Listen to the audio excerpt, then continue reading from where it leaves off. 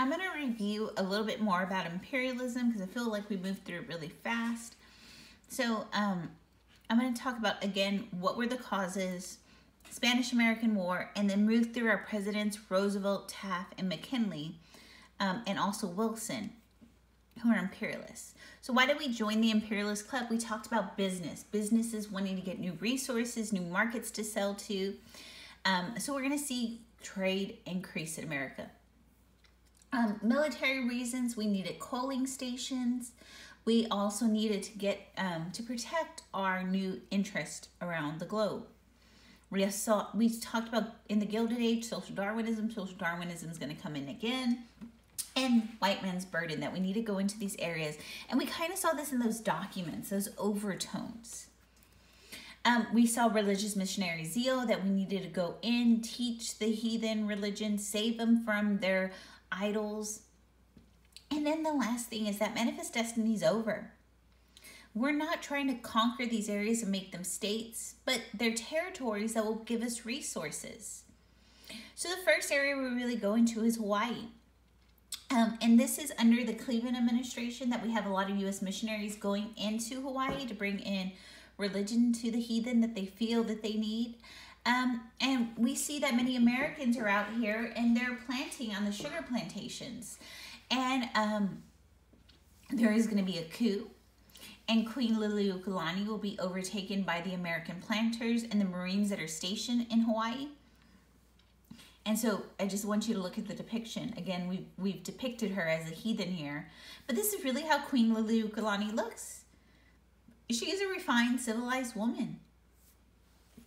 And we see when the U.S. tries to go in, Americans are really upset because we used to have this treaty called the Reciprocatory Treaty that allowed for U.S. citizens that were in Hawaii to trade with the U.S. without taxes on them. But then the McKinley tariff comes in, and that group of planters that have been exempt from the tariff now has to pay the tariff, that they get upset. Their goods are going to be more expensive. Americans won't want to buy their sugar, and their fruits. And so this is when the American businessmen rile up because they're upset about this tax, and they have an uprising against Queen Liliuokalani. And they're able to control. And then they seek statehood under Cleveland's administration. He's not allowed in. And so this is why Sanford Ballard Dole comes in and says, okay, we can't get annexed to the United States. We'll create our own republic. And he becomes the president of Hawaii. Eventually, under the McKinley administration, Hawaii will be annexed. So this is Hawaii being annexed under the McKinley administration. So let's look at Japan. We see that the U.S. opens up relations with Japan in 1853 with Commodore Matthew Perry. We saw him last semester, but I'm bringing him up this semester because it goes more with imperialism. And we see that the Japanese and the Chinese had closed their borders. And you should have learned that in world history last year, that they close it off to foreigners. And us trying to get into Japan is us trying to get into China as well. And so this is going to lead to the Treaty of Kanagawa. I don't know how to say that, but it basically opens up trade between the U.S. and Japan. And we're going to have some issues. By 1900, we're going to see the Japanese agree in the gentleman's agreement to stop sending over laborers to the United States. We've already banned the Chinese. And now in California, many people are looking at the immigrants as lowering wages. And we're going to see that they want to get rid of those workers, and the U.S. will come to an agreement. And we see that we will recognize the immigrants who are here, who are currently in the United States. But we will also have issues because in San Francisco schools, they were discriminating Japanese kids into separate schools. So the U.S. government says, okay, we will stop segregating Asians into separate schools, but you have to stop the the influx of immigrants coming into America. And so that's what's agreed in the gentleman's agreement. We'll stop the laborers from Japan coming to the U.S., and we'll stop the discrimination that is happening to the Asian people in the San Francisco school system. And the last agreement is the Root Takahira, which agrees to trade, and we agree to respect each other's territory in the Pacific. That treaty will go out by World War II. We see Henry Cabot Lodge.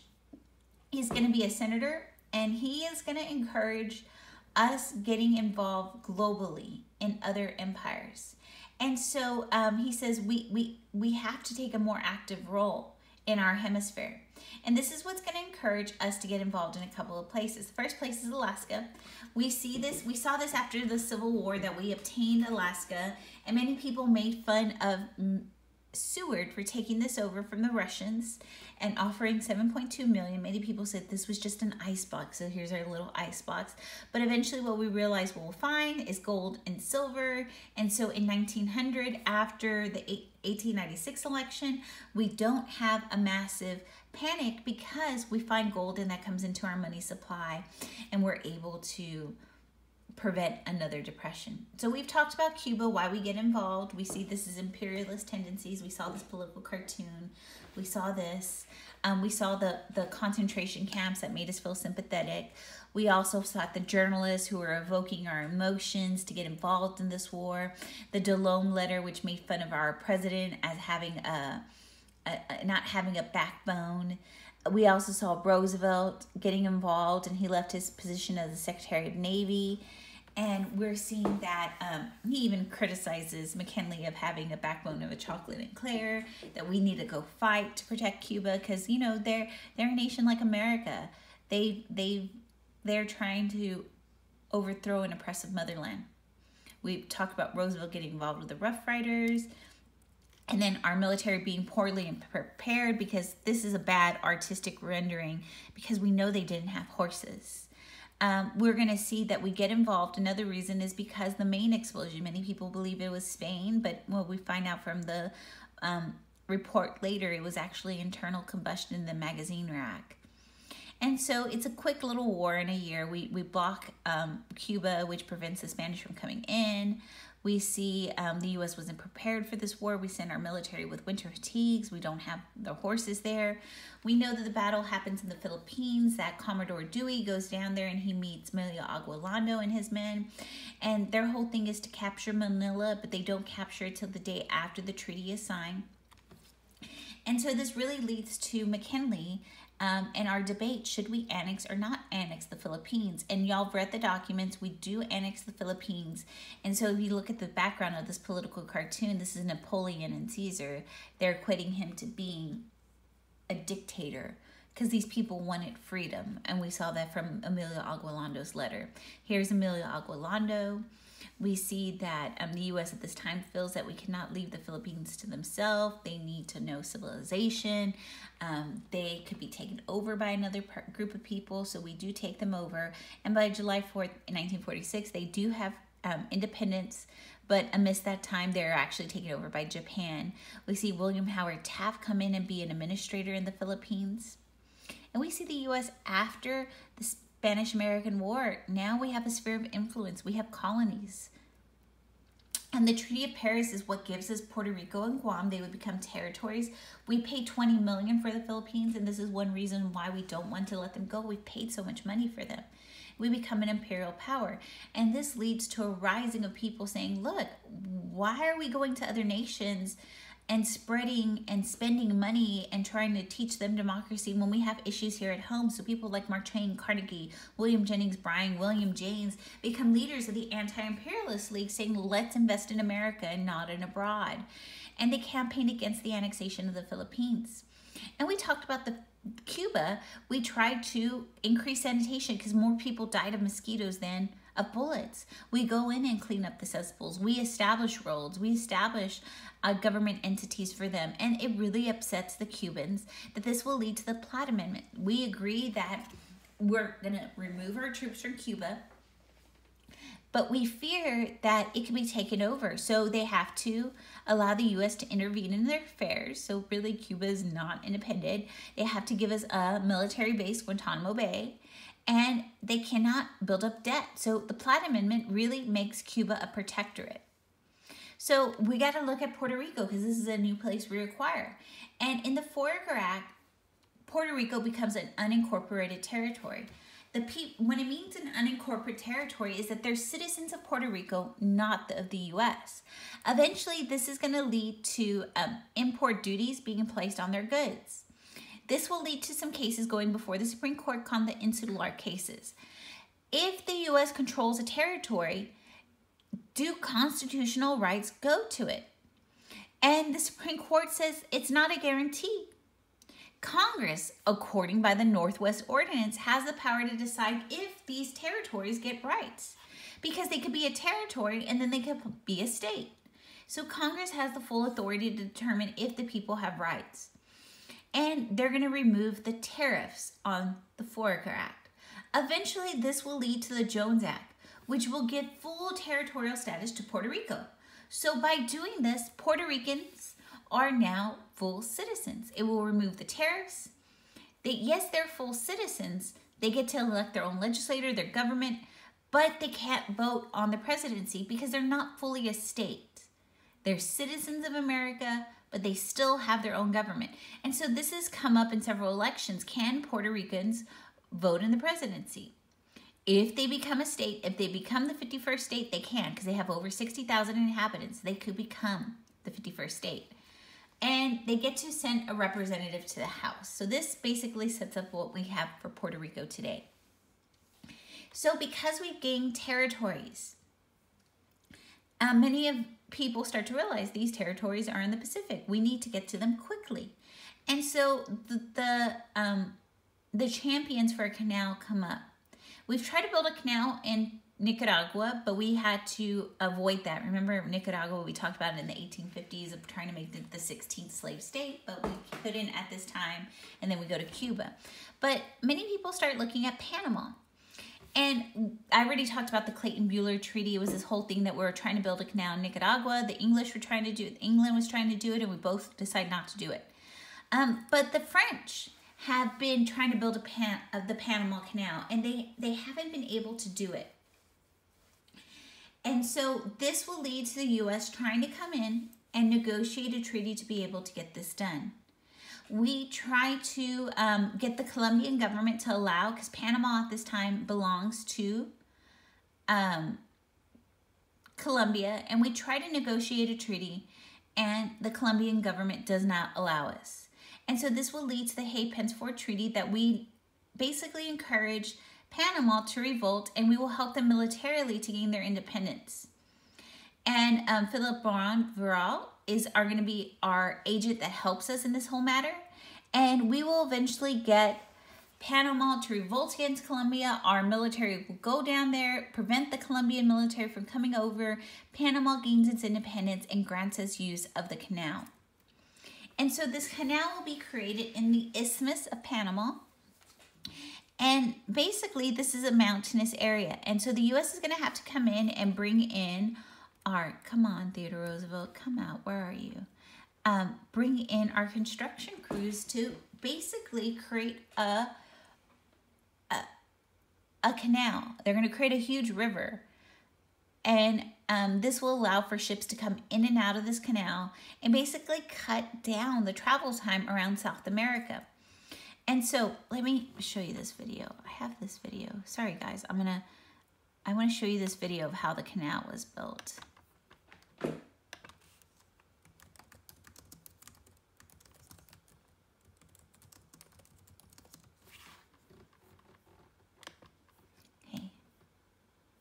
I don't know if y'all want the music on, but it's very suspenseful.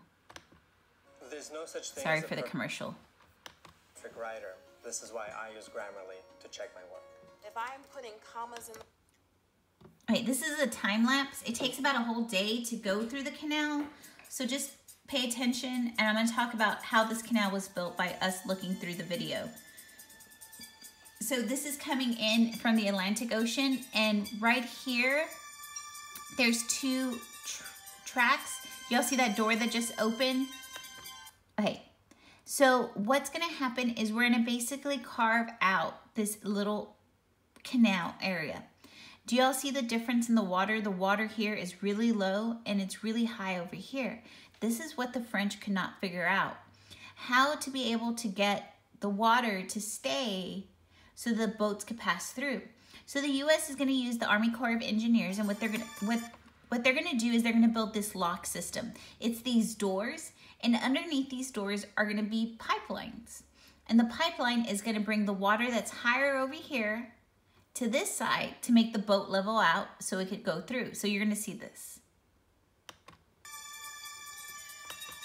Do you see how the water just rose and the water came down on this side?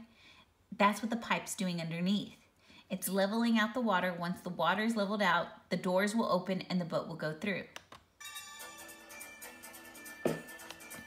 Okay, same process here. Do you see how the water's lower here and then higher on that side? The pipelines underneath are gonna open up. The water will decline on this side and increase on this side. It will level out, the doors will open, and then it will go through.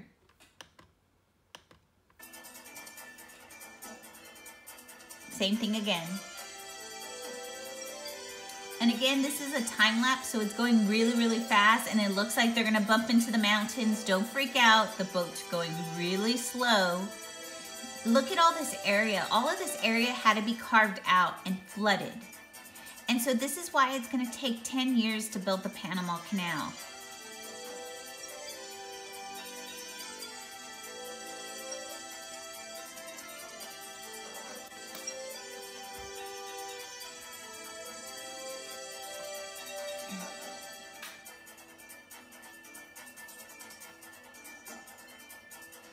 So it's gonna get to the Pacific side really soon.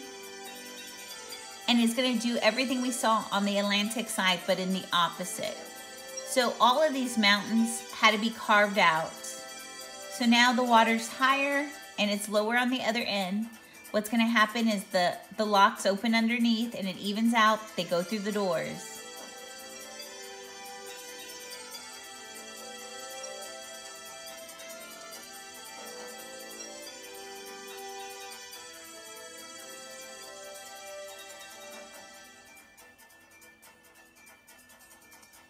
Okay, so now it's getting to the Pacific Ocean. That took about a whole day. If y'all want to watch it again, y'all can ask Ms. Morgan later. I know it's exciting to see. If you ever want to, there is a whole cruise that goes through this Panama Canal. So it took about 10 years to build this. It took about 10 years. A lot of it stemmed from digging out that mountaintop. Also, because we were dealing with so much water, they had to eradicate the mosquito here. That's why Walter Reed comes in. And then they had to build this huge lake to be able to flood the canal area. So Roosevelt is taking a very active role. And what he's going to do is he's going to add on to the Monroe Doctrine. He's going to say chronic wrongdoing in the Western Hemisphere may in America as elsewhere ultimately require some intervention by some civilized nation in the Western Hemisphere. So someone has to step up when someone is intervening that's doing wrong. He says the adherence of the United States to the Monroe Doctrine. The U.S. will follow the Monroe Doctrine. It will, and however reluctant, we don't really want to do it, but we're going to have to. In flagrant cases in wrongdoing or impotence, we will exercise an international police power. The U.S. will become a police officer in this hemisphere. So hence why you see Roosevelt over here with his Monroe Doctrine preventing the English from coming over and taking Santo Domingo. So Roosevelt is known for this adage of speaking softly but carrying a big stick. So you see this big stick right here. It is going to be in reference to the military, that the U.S. will go around the Western Hemisphere and protect it. We have to talk about our issues with China. We know that we have banned the Chinese. And so there's a lot of stereotypes about the Chinese. So if you ever see this bat baby, you see how he's chained up. Many American businessmen are upset because they like the Asians coming to work for them, specifically the Chinese, because they work for less. And this will lead to the Chinese Exclusion Act, hence do y'all see the little fence we've built to prevent them from coming in? But this is going to lead to the U.S. wanting to get involved in trade with China, and the Chinese have expelled a lot of foreigners. And this is going to lead to the Boxer Rebellion, where the Americans and other Europeans are attacked by the Asians because they feel that they're not being respected. And this will lead to the U.S. trying to get the open door policy because the spheres of influence are not being respected. Do y'all see these Europeans are just cutting and carving up China without the respect to the people? So John Hay will negotiate a treaty saying that we need to guarantee the Chinese protection to allow them to trade. And so the open door policy basically puts China, if y'all look at this little political cartoon, puts China in control of who they let into their nation, but they have to respect it. And the open door policy is kind of selfish in the U.S. behalf, because if we look at the spheres of influence right here, the U.S. was not even included in it. By doing the open door policy, the U.S. will be able to have an active role in trading with China. So the U.S. is coming on in with our trade. So the America will become a huge world power, and we'll have a lot of military and coaling stations in the Pacific. But we start to see ourselves as a society that we need to bring democracy. We need to bring Christianity. We feel white man's burden. So you can see all of our little brethren, Cuba, the Philippines, Puerto Rico, the Dominican Republic, that we are getting on our soapbox and teaching them about democracy and religion. We see Roosevelt acting like a policeman here with his Monroe Doctrine. One of the things that he's going to do is he's actually going to prevent war from between Japan and Russia. And this, he gets a Nobel Peace Prize for preventing this war, because they were both trying to covet, remember those islands, the Shakilan Islands that you had on your map?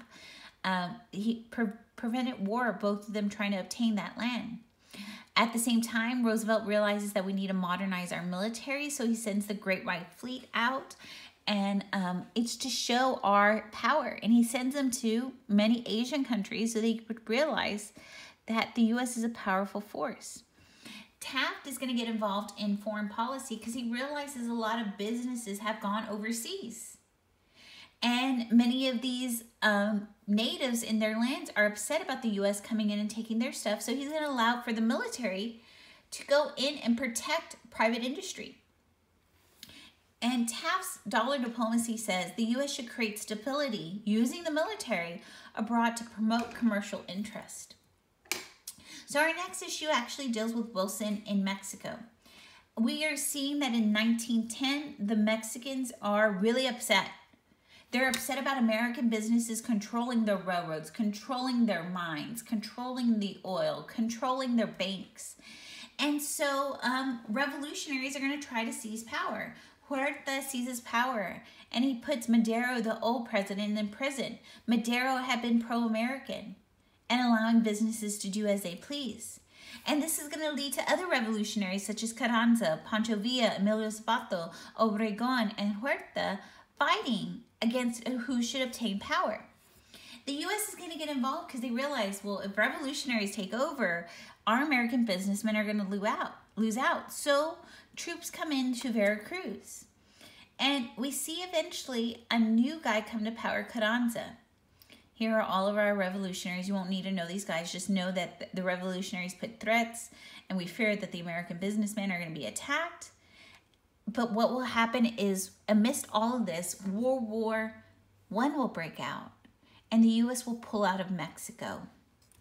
So Wilson's policy is the U.S., we need to be a teacher. So hence why Wilson is teaching. He says, if we teach our Latin American brethren democracy,